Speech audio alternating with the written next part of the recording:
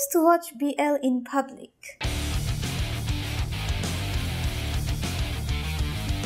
So I received an interesting comment a few videos back. Josh Sensei, help. I've fallen and I can't get up. I've been watching the BL series Addicted Heroine, but it was discontinued. Like, bro, why? Anyways, what are your thoughts about Addicted and what might you recommend on watching next? You can't just bring up Addicted and expect me to pretend like everything's fine. This beautiful legend, this masterpiece, and the terrible fate that it suffered. So let me tell you what Addicted is all about. The story revolves around two classmates, Bai Lo-yin and Gu-hai, who come from two different worlds. Bai Lo-yin from a poor background raised by a single father, and Gu-hai from a loaded family and a lot of tension with his father who has remarried. Fate brings these two boys together. What starts as simple teasing from Gu-hai's side ends up blossoming into an unbreakable bond between these two. I don't know where to start when it comes to this BL web series, because this was it, this was the first Chinese BL drama that I ever watched. It was back in 2016. This was what set the bar so high, because this was before we got all the nice Taiwanese dramas that we're enjoying now. Like, it's still so fresh in my head, because I remember I used to go to McD with my junior, bring my laptop to use their Wi-Fi just to watch weekly episodes of this. Come to think of it, I used to watch BL in public. I had the balls. Even my junior, who's not a BL fan, ended up enjoying this drama so much for so many reasons. I'll have to say that the actors did an amazing job portraying the characters. The chemistry between our two leads was the best, is the best that I've ever seen in any drama, BL or non-BL. Speaking about the actors, we had Timmy playing Bai Lo-yin and Huang Johnny playing Gu-hai, which, I have to say this, I always have to say this, doesn't Gu-hai look like that member from 2PM? I know 16-year-old me is gonna be so pissed that I don't remember his name, but back in my day there was this K-pop group called 2PM.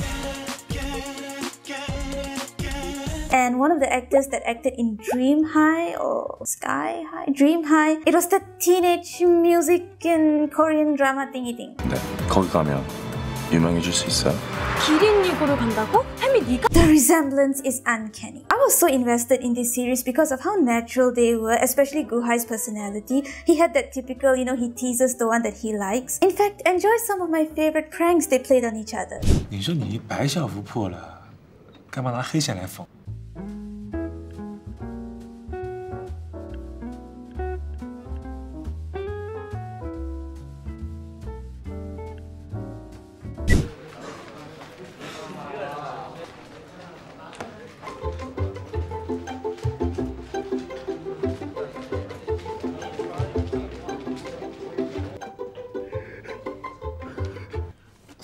我操！你做了几个引体向上，我就缝了多少针。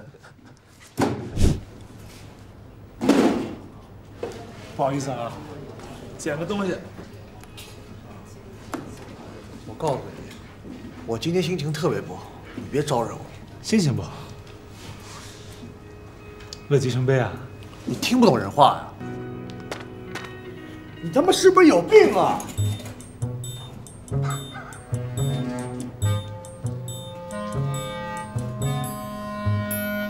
对不起，老师。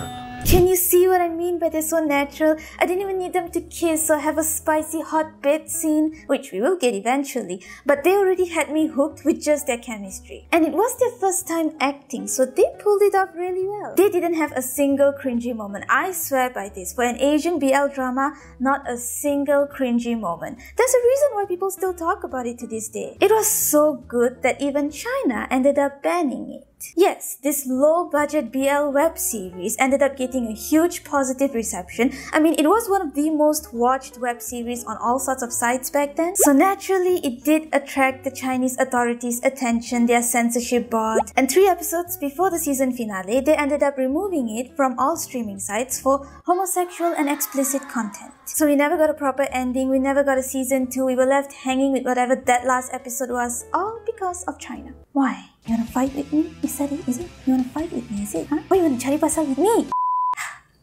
Calm down. Calm down. And if that wasn't enough, they ended up banning interactions between our 2 lead actors.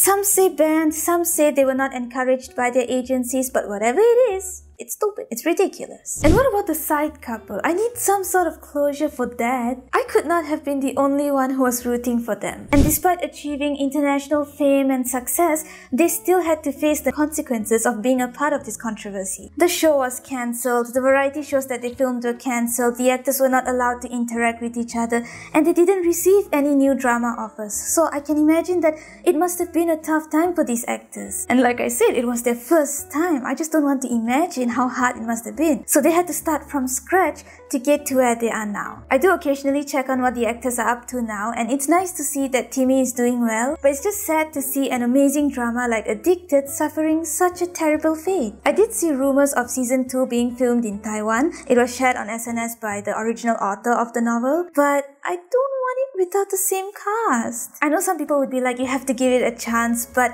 the reason this web series was so successful and big is because of the cast. And I don't think they'll be able to achieve that same thing if they were to use a different cast, you know? But I have a plan. Come close. We are going to go to China and we're going to convert Winnie the Pooh into a Fudanshi. That's the only way we can get Addicted season 2 with the same cast, if we bring him to our side. And to the original comment that was asking for similar drama recommendations, there's none. I can't give you any because this is one of a kind. And you're gonna have to suffer with me. We're gonna go to China together, we're gonna convert Winnie the Pooh into Fudanshi together. For those who haven't watched it, you must watch it to partake in this mission. We're gonna go to China and convert, brainwash Winnie the Pooh. You have to know our mission. But that's it, you know? That's the least we can do, soldier.